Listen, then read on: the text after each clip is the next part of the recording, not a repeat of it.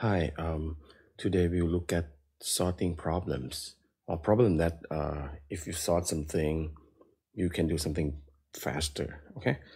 Um, so a quick review. There are many types of sorting algorithms. I think you should be able to implement some of them, right? Because sorting algorithms are really useful in real world problems. Okay. So basically, you can categorize sorting algorithm into basically two types. One which are really efficient one that can be used like with large amount of data.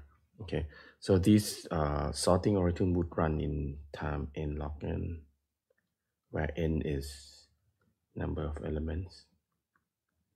Okay, so for example, some of these are like merge sort, quick sort with a good pivoting. I think bad pivoting can get you n square, right?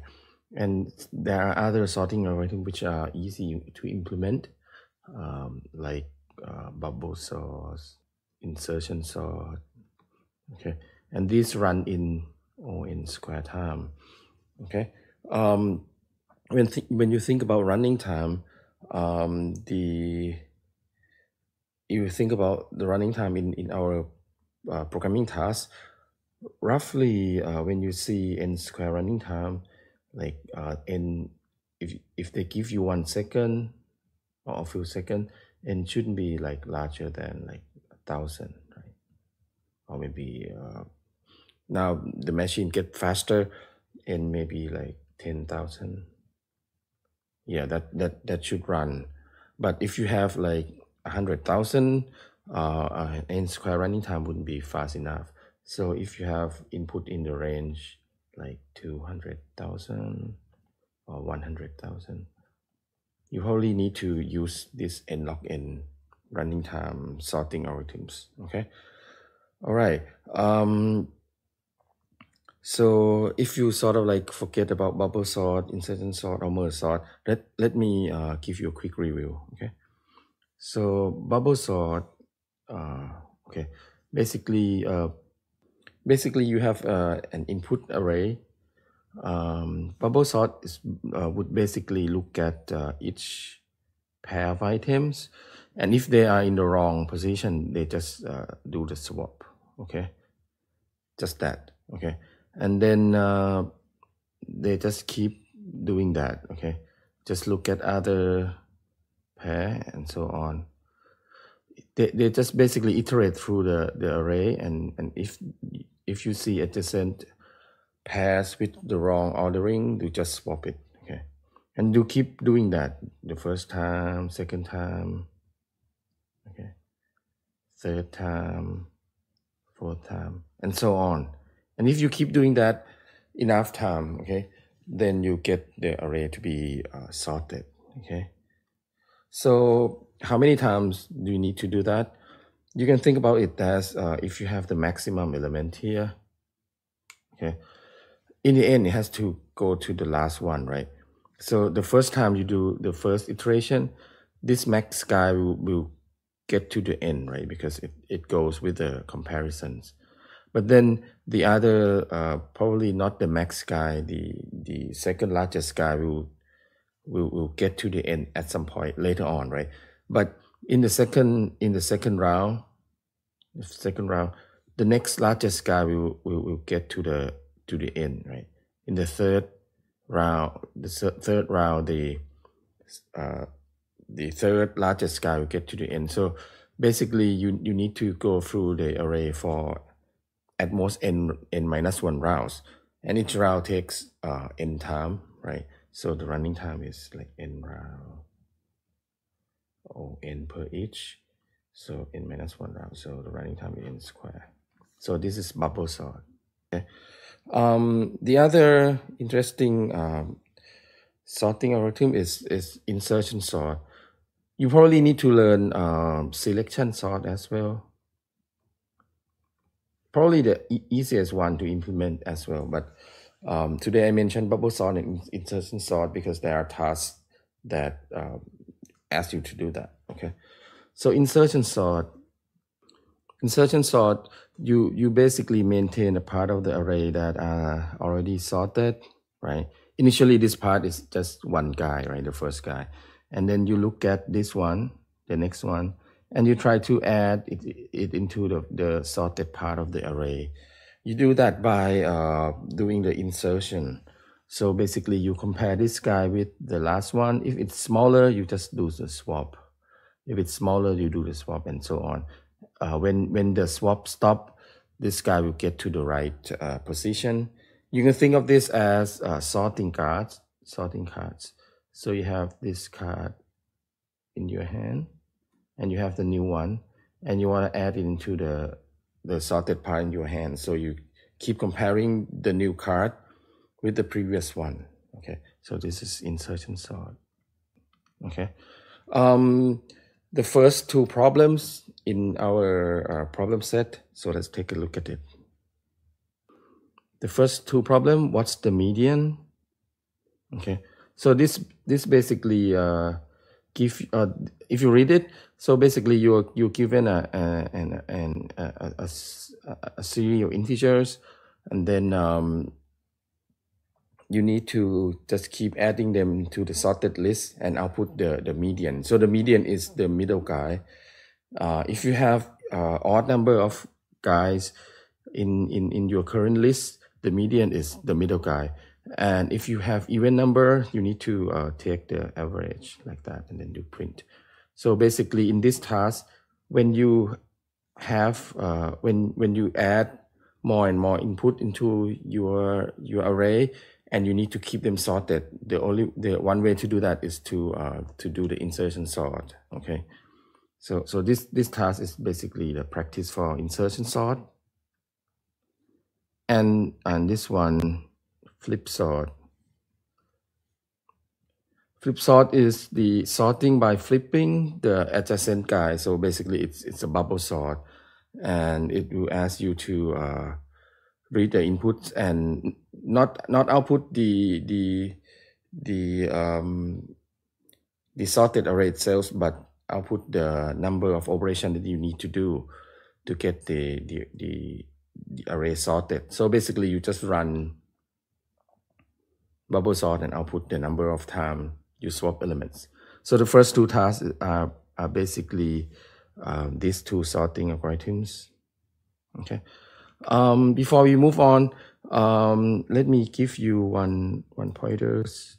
There is a website called Visual Algo, this one, that you can look at many algorithms with really nice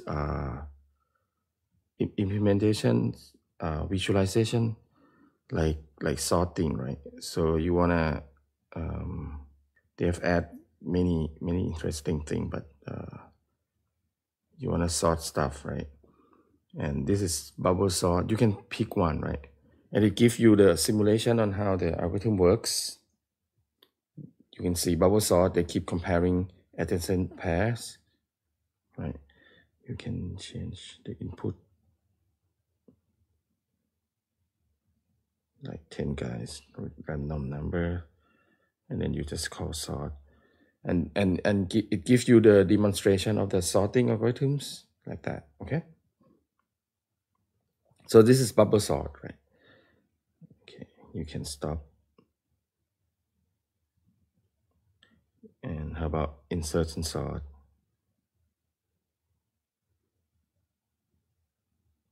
Okay, you keep the sorted part and you try to insert a new one. You see, pick the new guy and try to insert into the sorted part.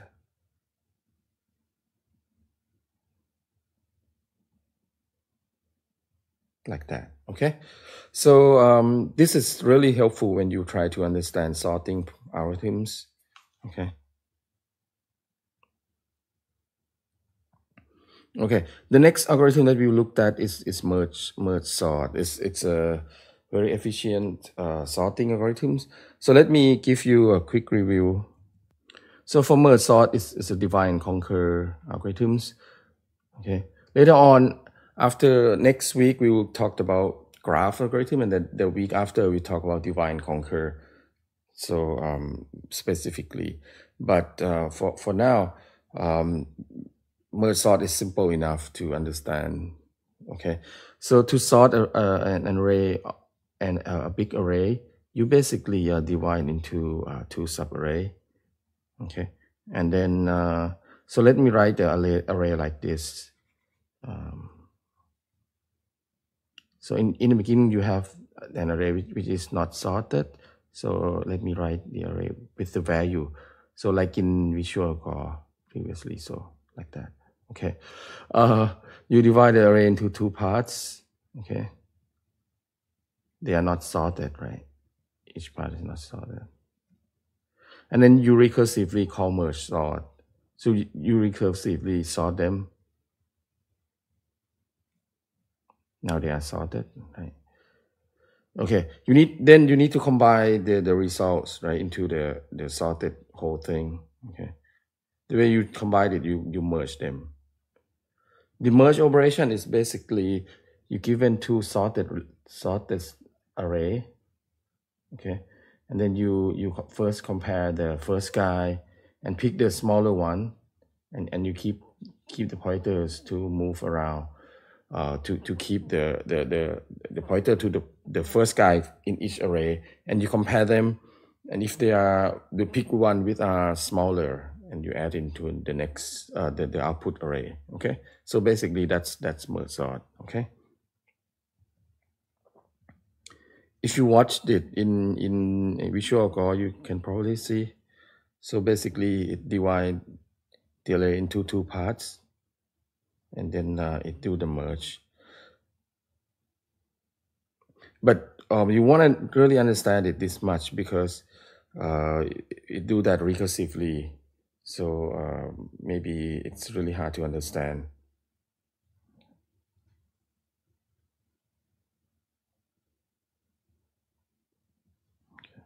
But this is like when they do the merge. They merge two of that. They keep merging the end of the array. Okay. So now let's see. So you have two parts already.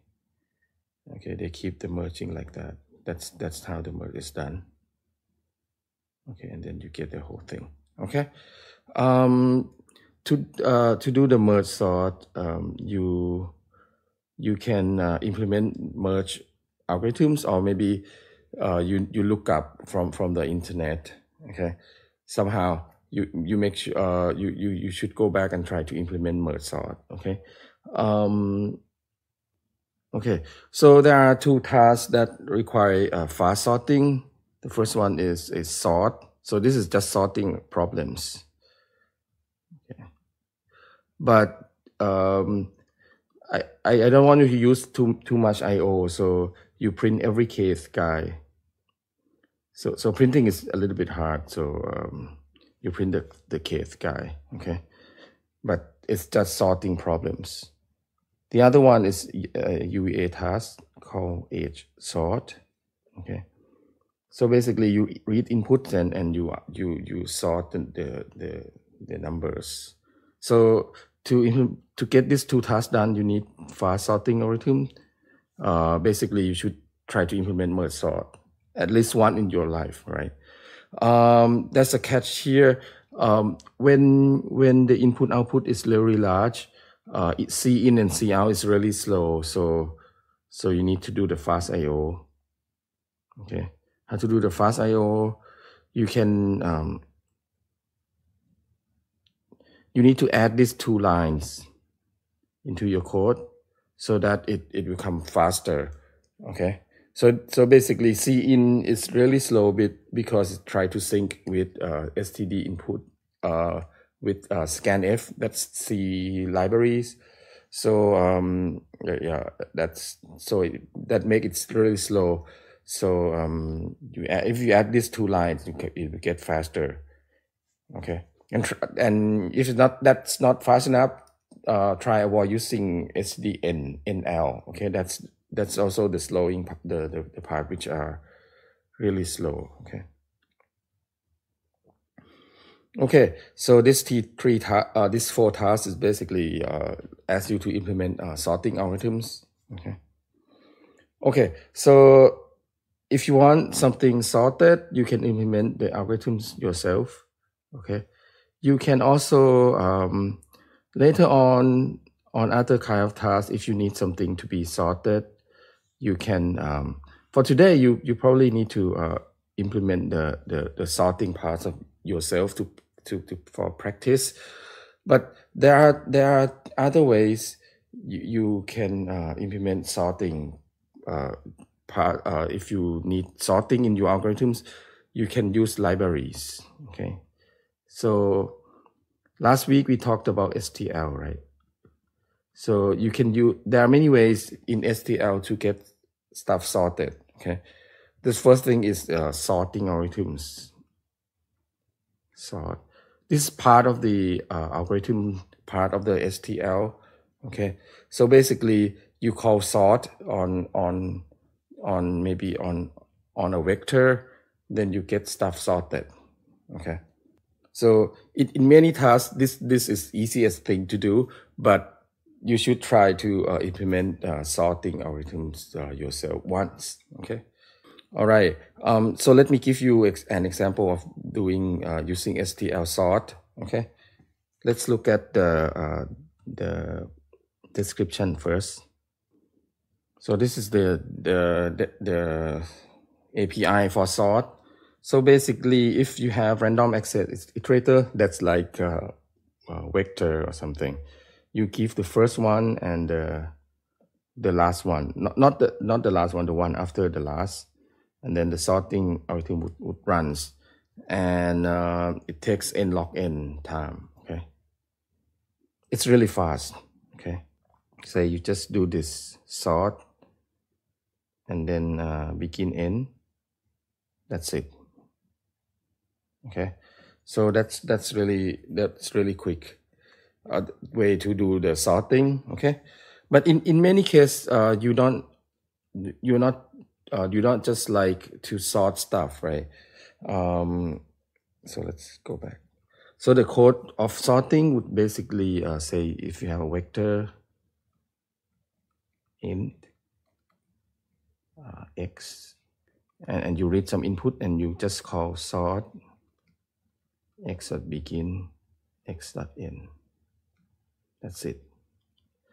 Then you can sort the number really quickly in n log n time. If you have an input as an array and n is the number of input, you need to call sort x and x plus n. You can see that this is like begin, right? X dot begin, the pointer to the first guy, and this is x plus n is the pointer to the guy after the last one, and this get the array sorted as well. Okay. There's another trick that you can do when you want to sort stuff that are not just integers. Say maybe you want to sort a list of a list of pair of integers like this, like 10, 5, 10, 7, 2, 5, 300, 4, 1, 4 minus 2. And you want to sort them so that in such a way that first you sort by the first items, and then if you have the same items, if the first item are the same, then you sort by the second items. So this list would become something like, so let me change this a little bit, 10, 5. Okay, if you sort this, you get something like, okay, so 2, 3, that would be first, right? And then 300, and then 4 and minus 2. Oh, sorry. And 4 and 1. And then 10, 5. And then 10, 7. So this is what you want to do, okay? You have, you want to sort something, but you do that based on the first one, okay? And then if the first one are the same, you want to sort this by the second one, okay? This is something that you need to do for tasks if sort and DNA sorting. Okay. To do that, there are many ways to do that. If you write your own sorting algorithms, then you need to do the comparison properly. Okay. The other technique is to use, instead of that, you use pair. Okay. STL pair. So a pair in STL is something like when you want to use a pair. So you say pair. Maybe if you have a pair of int, say you say pair in. This is the type. Okay. Let's call it X. Okay. When you given a pair of int, a pair has two parts. The first thing is called first. The second part is called second. Okay. In STL, when you want to return or do anything with an element that contains two parts, they'll use pair. Okay. Okay. When you have a pair, STL sort of like infer how to compare the element based on the value in the first part of the input and the second part. Okay, so they compare first the first part first, like this, exactly like this. You put 2 in first and you put 5 in the second in the first item, stuff like that. And then when STL do the comparison, it look at the first element first, and if the first element is the same, it look at the second one. Okay, so you can use if you keep everything inside a pair, you can use sort. Okay, and then you can you put stuff in the pair and it will be sorted properly. Okay, there's another trick. If you want to sort stuff from large to small, like descendingly, okay, you can put the minus on the element, and the sorting algorithm will do the opposite thing. Okay, the larger guy will be the first one. Okay, so this is what you can. This is a trick part that you can use. You can use pair to implement sorting with an element with 2 parts. Okay. So when you compare, you can just directly, if you keep them in a pair, so you can directly do the comparison, stuff like this. Okay. Oh, by the way, how you make a how do you make a pair? You can say make pair, and maybe 2, 5, like that. And then you get the pair with the first element become 2 and the second element become 5. Okay, use make pair. Or you can call the constructor pair in and then 2, 5. Okay. Okay, so this is the second way of doing the sorting. The third way to get things sorted is to use STL associative containers. Okay, so STL associative containers are the key value data structures, but they have you have set and multiset. Okay, set contains a collection of elements which are all distinct, but multiset you can have duplicates. For set, everything is in a set is a balance. Is kept in a balanced binary search tree. Okay, so the thing that you put in set will be sorted somehow inside this balanced binary search tree. So if you put stuff in set and you bring it out, you get the sorted values. So so if you set if you have duplicates, you can use multiset, or you can do a trick by using a pair as well. Okay, I'm gonna talk about that really briefly today, in case you wanna try. But we'll give more example later on when we come back to STL practice. Okay. So so let me give you a really quick example of using set to get stuff sorted. Okay. Okay. So let me show you some example of sort, function sort, and also set. Okay. So let's do this with a simple sorting problems. So you have to include set, and also like that. Okay. Okay. Again, many times Cin is really slow. You want to use fast I/O. To do that, you just basically take these two lines and put it here. Okay. All right. Okay. Now I would say we want to read some input. Read n. And if you want to keep stuff inside the vector, okay. If you don't want to use array, right, you can just use vector, and then you do the for loop.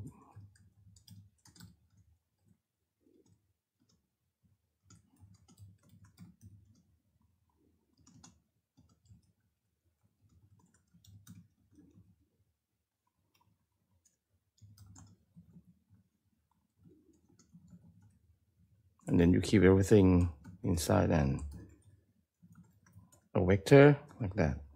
Now, if you want to get stuff sorted, the easiest way is to just call sort x.begin, x.end, and then that's done. Okay, let's print it out.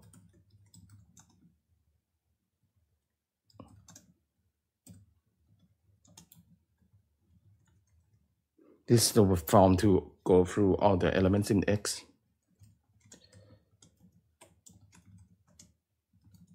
Okay, so let's run.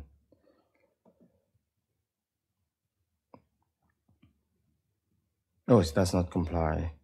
Oh, okay, sorry. I need to say int. There, what else?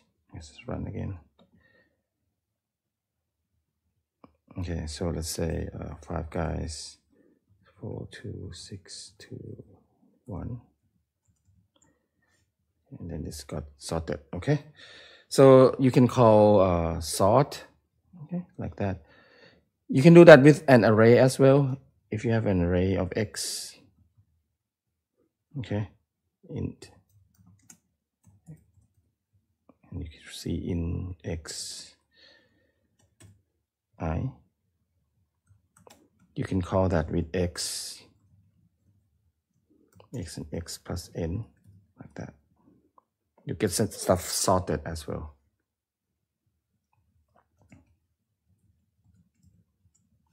Oh, okay. Okay. The way I print like this, I go through everyone in X, but X is of size 1000, so you have stuff after the input as well. Yeah, this. All right. If you want to sort stuff in pair, so let's do that with vector for now. Okay. So if you want to keep a pair inside a vector, so you need to pair in like that. Okay. And maybe you have 2 inputs per line, okay, and you want to push both number into the vector, so you make it into a pair like that, okay, and then you call sort, and then you want to print. When you want to print stuff inside a vector, is a pair in int like that. So the first element will be in the first. The second element will be in the second. Okay. So it's a pair of int. Okay. So let's run it really quick.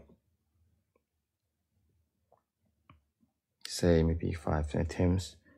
1, 5, 1, 2, 5, 1, 200, 2, 4.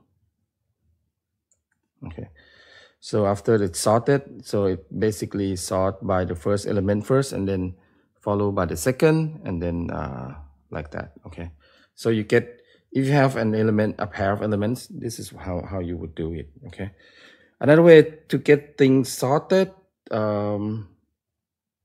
is to keep it in associative containers. One of that is a set. So let's do that like this. Set of pair of int, Okay. If you have a set, you cannot push back. You can only insert into a set because there's no, you cannot say, put this at the end of the set. And then you don't need to sort. Okay, so let's probably the same behavior.